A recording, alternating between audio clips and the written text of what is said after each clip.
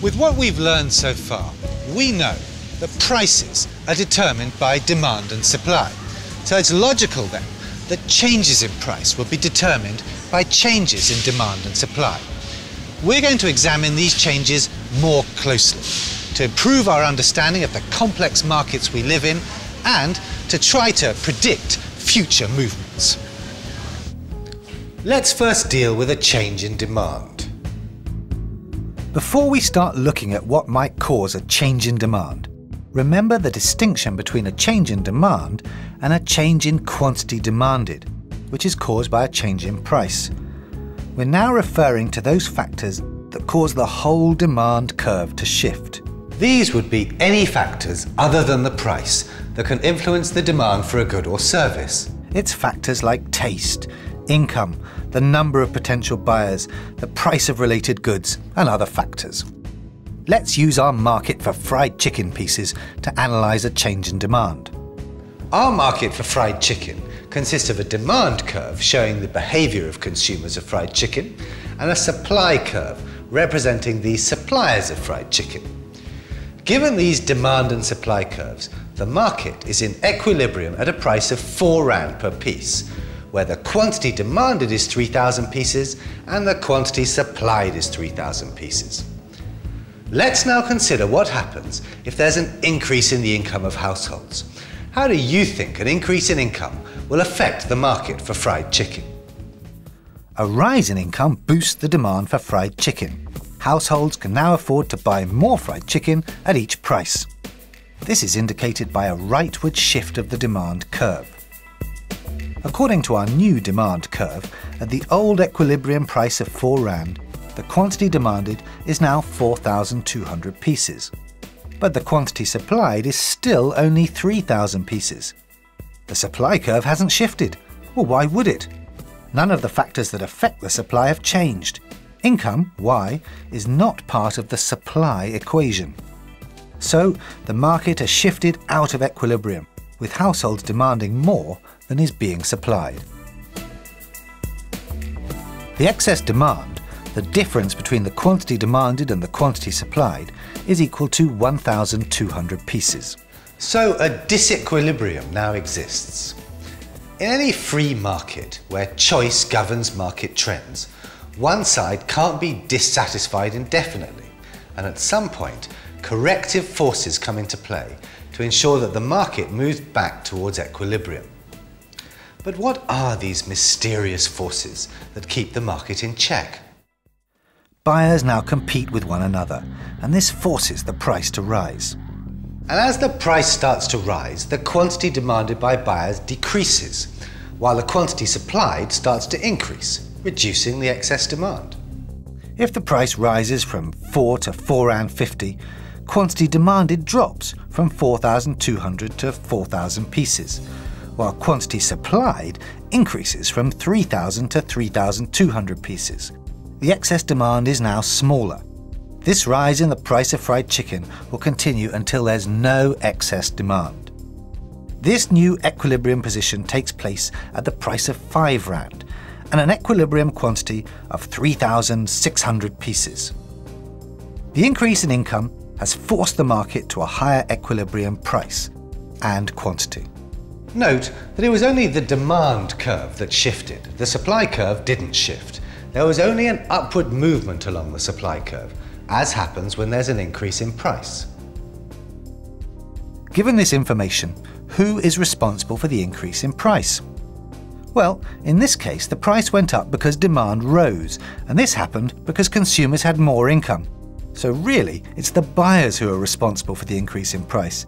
If they hadn't demanded more, the price wouldn't have gone up.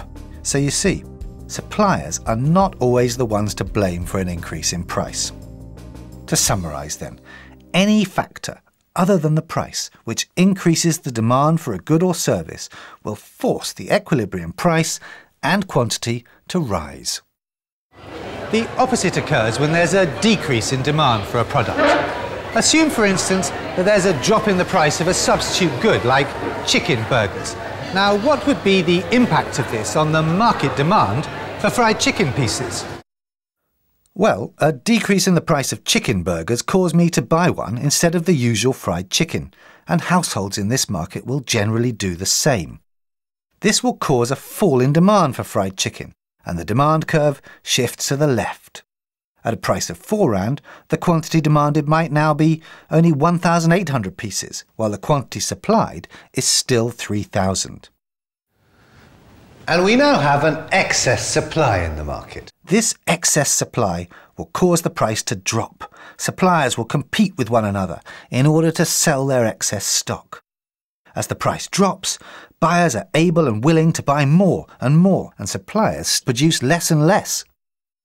The process continues until equilibrium is reached, now at a price of £3 and a quantity of 2,400 pieces. To summarise then, any factor other than the price which decreases the demand for a good or service will eventually cause the equilibrium price and the equilibrium quantity to fall. Let's turn our attention to a change in supply. What are the factors that might cause a change in supply, that is, a shift of the supply curve? OK, to start with, let's now assume there's an increase in the number of suppliers. With more businesses selling chicken, the supply curve will shift to the right. So the quantity supplied at a price of £4 might now be 4,200 pieces. But the quantity demanded is still only 3,000 pieces. Nothing has happened to cause a change in demand. We therefore have an excess supply in the market. Now what does this mean, and how will the market correct itself? Suppliers will now have to compete to get rid of the product, and as we've seen, lowering the selling price is the most obvious way of doing this. As the price falls, the quantity demanded grows, and suppliers start to produce less. This correction, this process of falling prices, will continue until equilibrium is reached again. This is now at a price of £3, where the quantity demanded is equal to the quantity supplied of 3,600 pieces. Comparing the new equilibrium position with the equilibrium position before, the increase in supply you can see shows that an increase in supply leads to a decrease in price, and an increase in the quantity demanded and supplied. To summarise then, any factor other than the price which increases the supply of a good or service will eventually cause the equilibrium price to fall and the equilibrium quantity to rise. So what about an increase in the cost of production? An increase in the cost of production causes a drop in supply. Well, if it's more expensive to produce, suppliers will cut back on their production. And this decrease in supply is reflected in a shift of the supply curve to the left. As we've seen, this will cause an excess demand, gradually forcing prices to rise. This correction continues until a new equilibrium is reached at a higher price and lower quantity.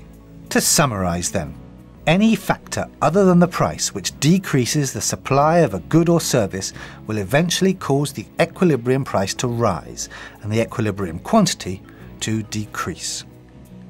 We can summarise all of these permutations by completing the following table. An increase in demand causes a rightward shift of the demand curve. The price will increase, which in turn causes an increase in quantity. With a decrease in demand, there's a leftward shift of the demand curve. The price drops and the quantity decreases as well. But with an increase in supply, there's a rightward shift of the supply curve. The price drops, but the quantity rises. And for a decrease in supply, the supply curve shifts to the left. The price rises and the quantity falls. Looking at the information in the table, we can say that if both the price and quantity fall, it must have been caused by a decrease in demand. The market has shrunk. And if the price increases while the quantity decreases, this has to be due to a decrease in supply. We now have a very useful tool to explain and predict the impact on prices and quantity. Take the time to get familiar with this table and the curves behind it. It'll serve you well in both this course and in your life as a consumer, and perhaps, one day, as a business person in your own right. Now, what happens when there's a change in both demand and supply? The Protea is a very popular flower. Over the last 5 years, the quantity sold on the fresh flower market has increased steadily, but the price has remained largely unchanged. The explanation for this is to be found in an increase in both the demand and supply. The fact that the price remained unchanged means that the increased demand was matched by an increase in supply. This increase in supply might have been due to an increase in the number of producers, or it might have been the result of a change in technology used by existing producers, making them more efficient. In terms of demand and supply curves, the shift of the demand curve is matched by a shift in the supply curve, leaving the prices unchanged. Now let's assume that demand rises while supply falls. If the shift in the demand curve matches the shift in the supply curve, we end with a higher price and the same quantity.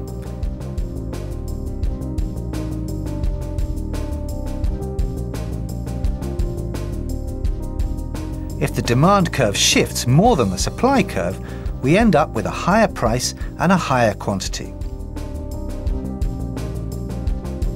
If the demand curve shifts less than the supply curve, we end up with a higher price and a lower quantity.